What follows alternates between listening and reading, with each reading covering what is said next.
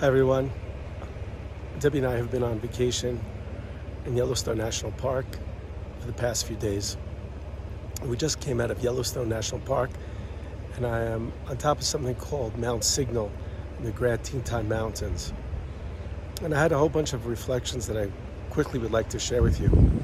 First, we were in a place called the Geyser Basin, where people will gather and look at these geysers that will shoot up water in the air. And one of them is called Old Faithful.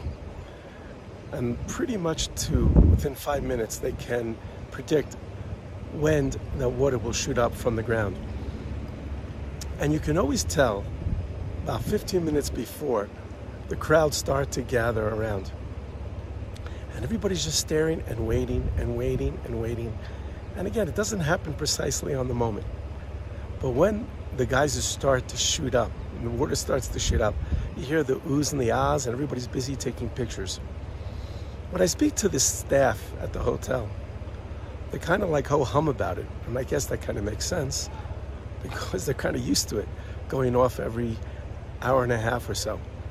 Even myself, I saw it 3 times. And by the 4th time, I wasn't necessarily in a rush to go and see it. What was also fascinating was they had the list of times of when the eruptions would take place, so people would know when to gather. And I thought to myself, it reminds me of like shul. When is mincha? When is shachris?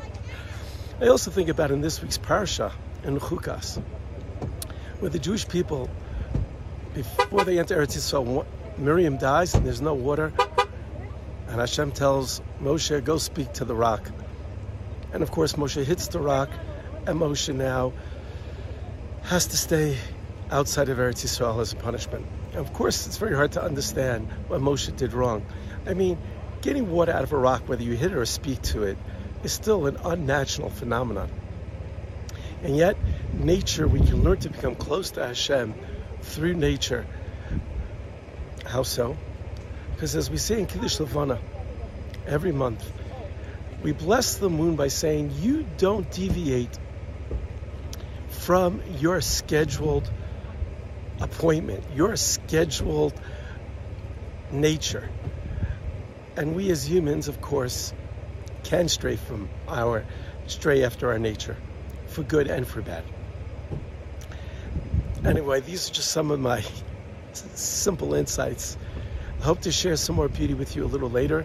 I'm sorry I haven't shared before. If you like what you hear, please pass it on. I guess the message of Chukat is, number one, we should be patient. And if Hashem promises us something's going to happen, it will happen. It may not happen on our watch, but it will happen exactly when Hashem wants it to happen. 2, and from nature we can learn how to try to be obedient in our quest to be good people and to follow the Torah. And thirdly, I'll just add, there's something called Guide Along, an app which I downloaded thanks to my friend Dr. Dov Kahana. And throughout the park, it tells us where to stop, where we might want to stop, and gives us all this historical background. And it's really made our trip so much better. This is not a commercial for Guide Along, but it reminded me of the Torah. In this journey we call life. Where are the places that we should stop and must stop? And things where you have the option if you want to take a look or not take a look, or participate and not participate. The Torah is our guide along. And to get the most out of this thing we call life, it behooves us to listen carefully. If you like what you hear, pass it on. Thanks for always listening.